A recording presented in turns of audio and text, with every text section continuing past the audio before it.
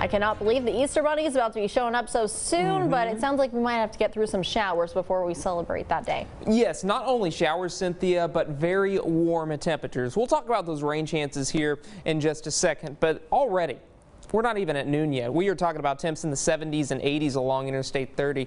It's 80 in Lindale, already 81 degrees at the Tyler Pounds Airport. A little further down to the south, Cherokee County, I've got 80 in Jacksonville. We decreased that by a degree for the Cherokee County Airport. It's 77 right now in Rusk, Texas. 77 Groveton. It's 77 in Trinity. 77, that is the current reading in Kennard. And this does not help us. Not only is it very warm, well, it's very humid as well. Over 70% humidity values. And look at deep East Texas right now. We're at about a 90% humidity in Nacogdoches, 84% in Lufkin. So it's going to be warm, it's going to be muggy, it's going to be humid today, and we will be approaching record high temperatures.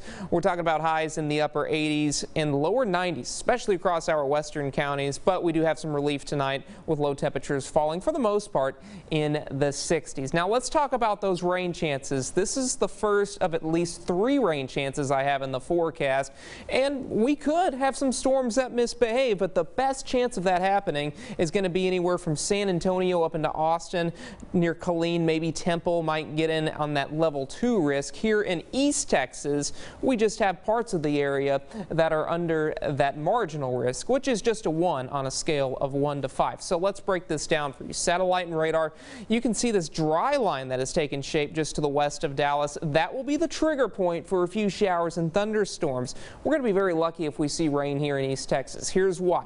On Futurecast, through 11, 12 o'clock, we're just dealing with that cloud cover. Pretty strong southwesterly winds as well. The best chance of rain today is going to be across deep East Texas, anywhere between 3 and 4 o'clock to maybe 10 o'clock this evening, and then we do get a break in the rain. That's what the radar is going to look like at 10. We're going to be partly cloudy. There will be a few breaks in the clouds. Heading into tomorrow morning, we've got clouds in the area, and then round number 2 starts to arrive, especially in deep East Texas. That's 7 o'clock tomorrow night. We keep that rain chance in the forecast through at least 5 o'clock Friday evening, and we get another break throughout the day. On Friday, we could see a few peaks of sunshine, but as we go into the weekend, round number 3, that will provide us with the best chance of rain, and we could have some heavy rain, especially along and north of I-20. This is Saturday afternoon at about 3 o'clock, and we continue to track those rain chances through at least early Sunday morning. So how does that set us up for our 7-day forecast? Well, round number 1 of rain to our southwest today. Upper 80s for today. Much cooler as a cold front arrives tomorrow. 70s and then 60s Friday and Saturday. Leftover showers on Sunday. And looking ahead to next week, we're going to be pretty cool. Temperatures are only going to be in the 60s. We'll keep those same rain chances for deep East Texas, but a little warmer for Friday and Saturday. Cynthia?